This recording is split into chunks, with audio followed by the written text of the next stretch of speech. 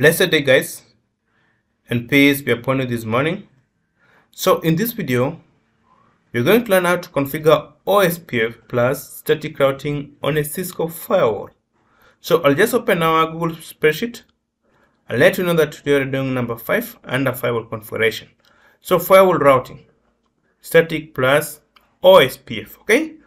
Alright, so I'll just open our notepad to let the steps follow to achieve the objective.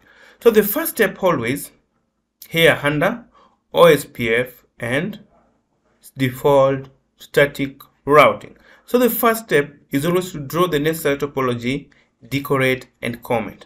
So guys, we've been configuring firewall, and among the things that we've done is to configure basic settings. We've configured DHCP, we've configured SSH. So today we're going to connect 3 networks, okay, this one and this one, using a firewall, okay, and implement OSPF between the inside network and the firewall, and implement default static routing between the firewall and outside network, okay. So this topology is blank. I have not configured anything on this topology. I've just placed the devices, okay, and do the connection, all right, and maybe the comments. So you can see this inside network, this is DMZ, and this outside network. So I'll just input another firewall. I just put firewall at the center. So click on the firewalls and choose 5506-X firewall. Choose 5506-X firewall. In this lab we use 5506, okay. Then just connect them. So I'll just connect them randomly, very fast. Alright, so that's done. So guys, in this scenario here, we have inside network on the left, outside network at the top, and DMZ on the right. So in this setup, we trust the inside network because this is where our users are. We don't trust outside network because we don't know those people who are connected via the outside network. But we partially trust DMZ because DMZ is where we place our servers, okay?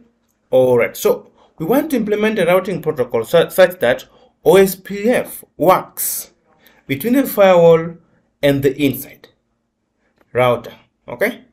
But the default static routing works between the firewall and the ISP router, because you know that default static routing is a routing protocol whereby we don't know the destination. Maybe the source might request a destination that is not in the routing table. So in that scenario, we use default static routing such that all that routes that is not in the routing table are forwarded to the ISP route, okay. Alright, so without any further ado guys, I've explained enough.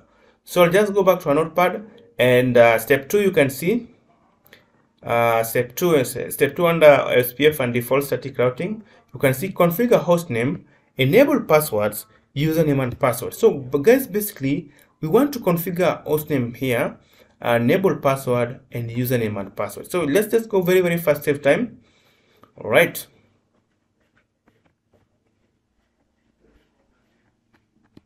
so just say enable, and the first password of a Cisco firewall is always blank, so just hit enter and enable and config T.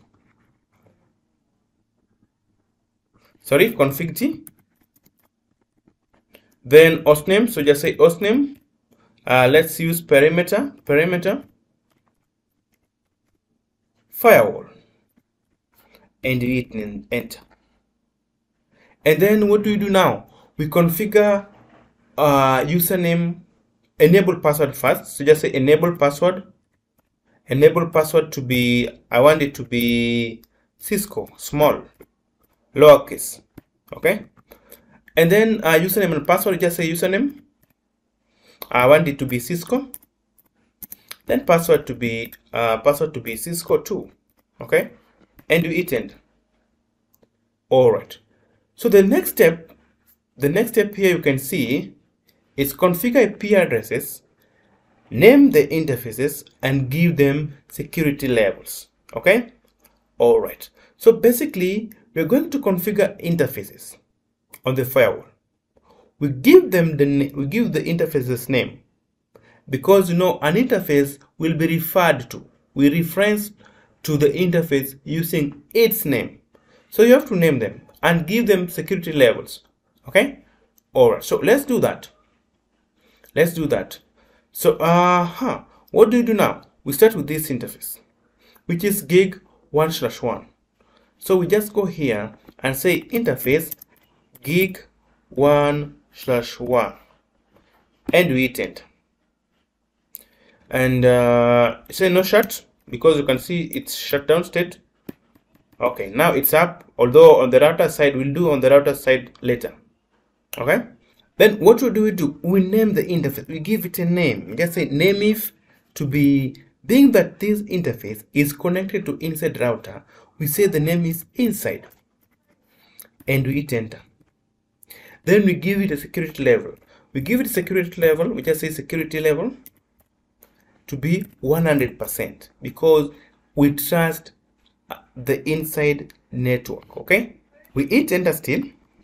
Okay, and now we give it an IP address. You can see the IP range is 10.10.10.0/30. So we just say IP add to be 10.10.10.1. okay, with the subnet mask of 255.255.255.0.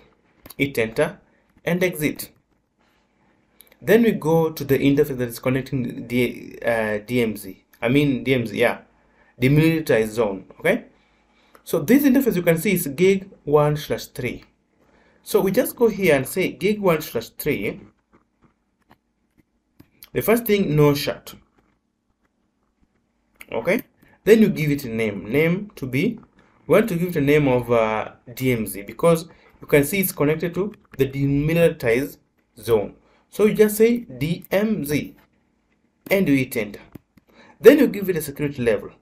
Well, we partially trust what is coming from the DMZ, so we can give it a security level of let's say 60%. Okay, all right.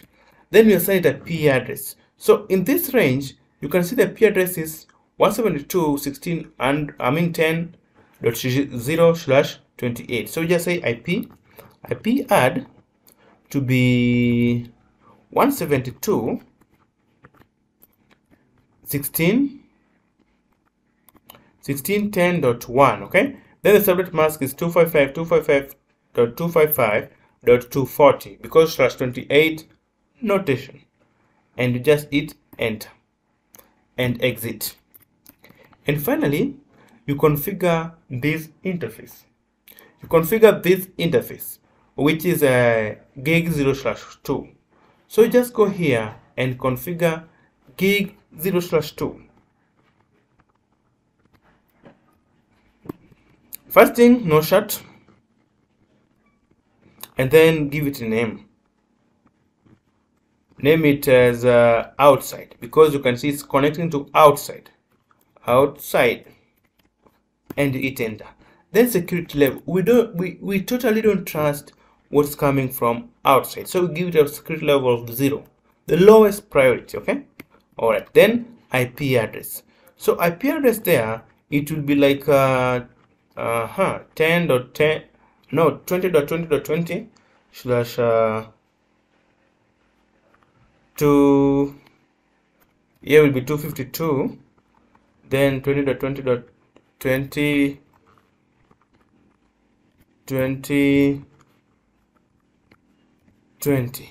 and we hit enter and exit.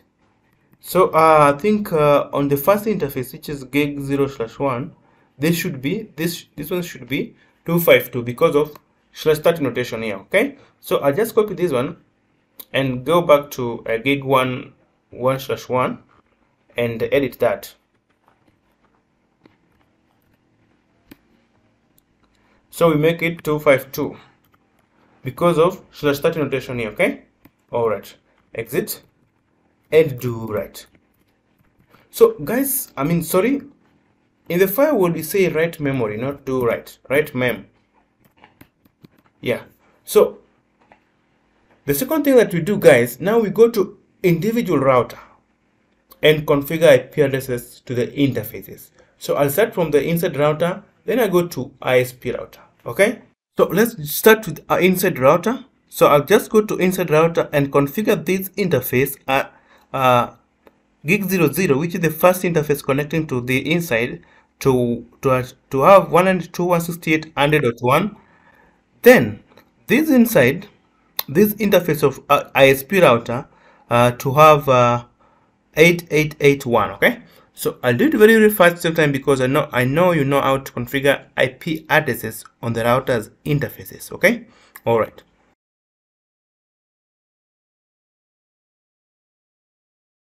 Alright, so I've done IP configuration on the router's interfaces such that this interface has taken 10.10.10.2.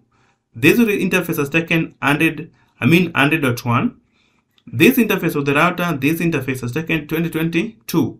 And this interface has taken 8881. Okay? Alright, so guys, basically, it's the time that now we configure OSPF on the router, on the inside router, and the firewall, right? So we're going to configure OSPF here to advertise the directly connected networks. Okay, all right, so let's just do that very, very fast.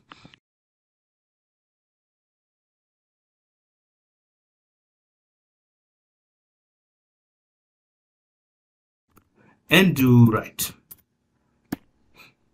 All right, so we've done OSPF configuration on this router. So let's do OSPF configuration on this router very, very fast to save time.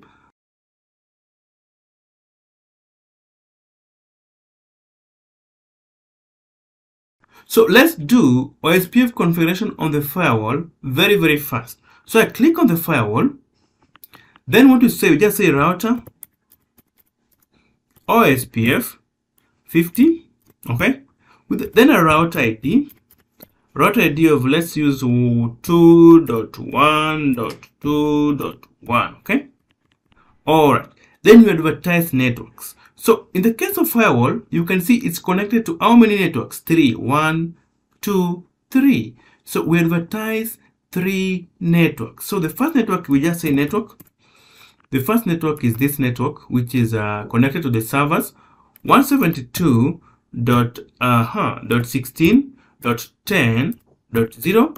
Then a wildcard mask of 0.0.0. This is /2028. /28 notation is normally 255.255.240. So 255 minus 240 is 15. Okay, area 0, and we hit enter.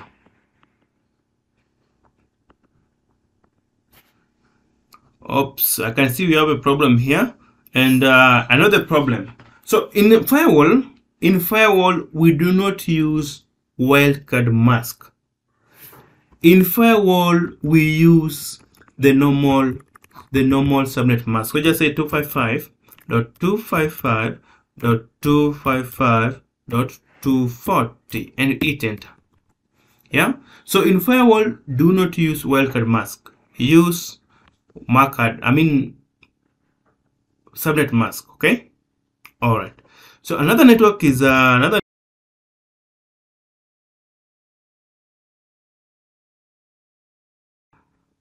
last step is to configure default static routing between the firewall and outside router, which is ISP router. Okay, so we want to configure the firewall such that it forwards any traffic that doesn't match the routing table to ISP. Okay, so we just click on the firewall and then minimize a little bit. Then what we say now, we say we want to route outside. Okay, so we just say route outside. Yes, route outside. Okay, then when I try to query, you can see it's telling me to write the network, the subnet. Okay, so for default routing, we write the default route. So we just say 0.0.0.0, any IP address with any subnet mask okay, should go through the out interface, okay, the outside interface. So when it goes to the outside interface, the next op IP will be the IP address of the ISP router here, okay. So gig 01 on the ISP router, you can see it's 20.20.22. So we just say 20.20.20.2 and you hit enter. That's all about default static routing on the firewall. And if I can just say show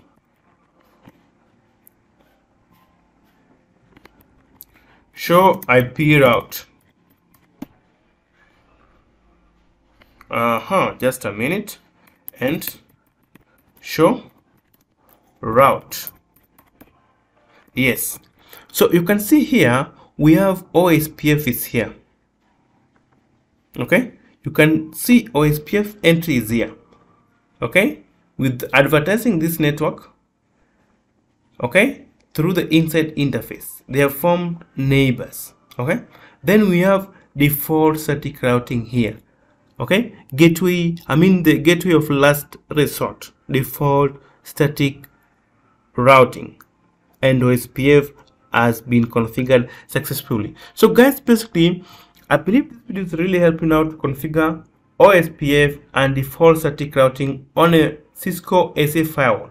So when we meet next, we're going to use this same topology, being that now we've configured routing protocols, okay. So we're going to use this same topology to configure firewall policy so that this network, and this network can communicate. As of now, this network and this network cannot communicate. And if I can just go here, this I can see IP address is 8881, and try to ping 8881 here. Ping 8.8.8.1. It cannot reach. Why? Because firewall is blocking any traffic by default. Unless you configure the policies, there will be no communication. So when we meet next, let's configure policies on the firewall so such that these we can restrict the access to the DMZ and allow our inside users to access maybe the Google server here, okay. Alright, so thank you so much guys. Please subscribe to this channel, like this video, share with friends, and let's see you again in the part of firewall policies configuration. Bye.